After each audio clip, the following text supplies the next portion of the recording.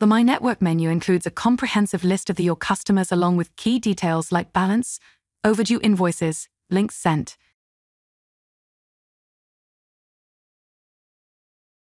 You can tailor the list by applying filters. Filters are covered in a separate video. Information can be exported to CSV file if needed. Notice the suggested Next Steps panel, which is the same as the Home menu.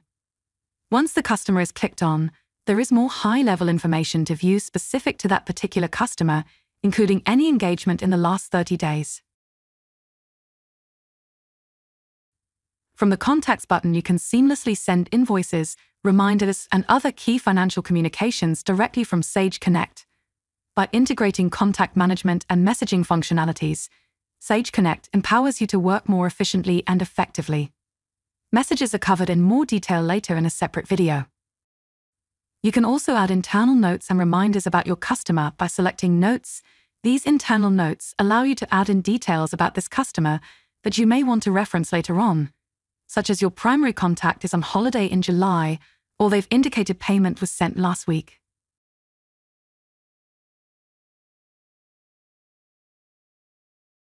There is no limit to the number of contacts that can be created in Sage Connect. To create a new contact, click Add New Contact, then complete the information as required.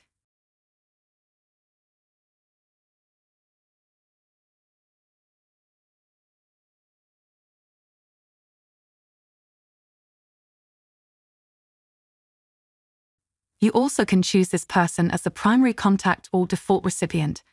The primary contact is the main point of contact for this customer. The default recipients are contacts for this customer and are automatically added to messages sent through the customer account portal. At the time of this recording, any contacts created via the portal don't write back to Sage 50 accounts, therefore you should make sure that all of your contact information is up to date in Sage 50 accounts.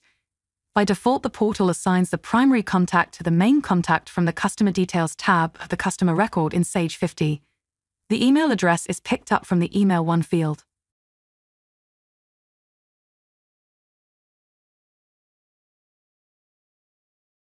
The primary contact can be changed from the Set Primary Contact button, and the default recipients can be changed from the Set Default Recipients button.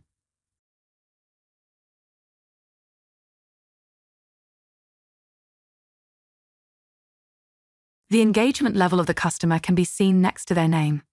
In this case, the customer is classed as Explorer. Hovering over the eye gives more information around this as shown. There are 4 engagement levels: Passive user meaning no engagement, Spectator meaning low engagement, Explorer meaning medium engagement, and finally Power user meaning high engagement. To view the transactions associated with this customer, click on the View as Customer button. Based on the filters applied, you can see a list of the customer's transactions. Notice the paperclip icon next to the invoice number in the ID column. Clicking on this shows the PDF copy of the invoice. This can be printed or downloaded from here. To view any transactions linked to the invoice, click on the link as shown. You can now see the payment for this sales invoice. If you click on the payment, you can see which invoice it was used to pay as shown.